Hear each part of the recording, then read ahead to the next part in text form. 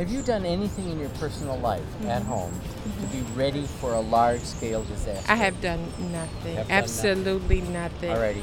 There's not that's really what much you're for thinking me of. to do.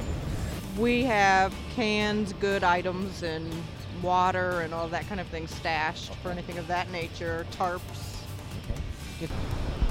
Well, in all seriousness, I think that it would probably be difficult to prepare yourself for something along those lines. I mean, aside from getting immunized. No, I'm not too concerned about that. I also don't usually live in a large city, though, and I think if I did, that might change things. Where are you from?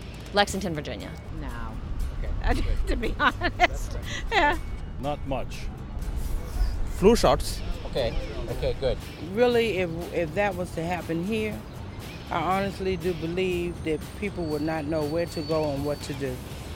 I ironically haven't done as much as I should. What I need to do is bring some N95 healthcare masks home. Probably next to impossible to prepare yourself other than mentally. No, absolutely nothing at all, really. It's not really something to take into context.